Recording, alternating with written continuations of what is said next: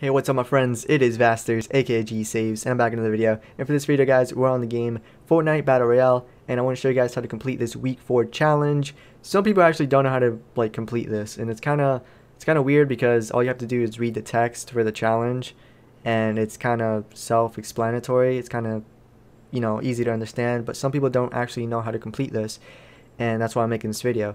So the one I'm referring to, guys, is the one that says visit the center of different storm circles in a single match.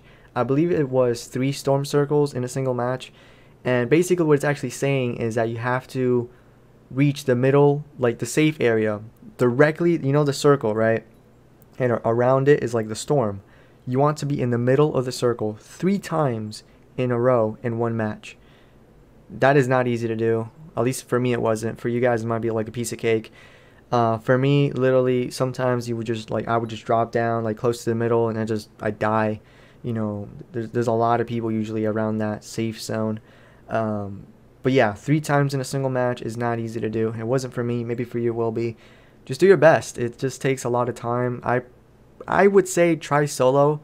That's how the way I finished mine, was in solos. It was a lot easier to do. For you guys, maybe it'll be duos or something like that, but for me, I did this on solo, and it worked out pretty great. But yeah, just visit the center of different storm circles in a single match, and there's a party invite. Thank you for distracting me, my dude. But yeah, guys, it's that easy, guys. It's literally that simple. The center of the safe zone, the circle, the center of it, 3 times in a single match. Go to it. You don't have to pick anything up or nothing like that. You don't have to click E. Nothing like that. All you will see is a purple symbol. All you have to do is reach a certain, I guess like maybe a few feet away, and it still counts. You see the little purple thing fade away, and that counts. You don't have to click E, hold on to E or nothing like that. You don't have to click nothing. Just walk towards it, and that's it.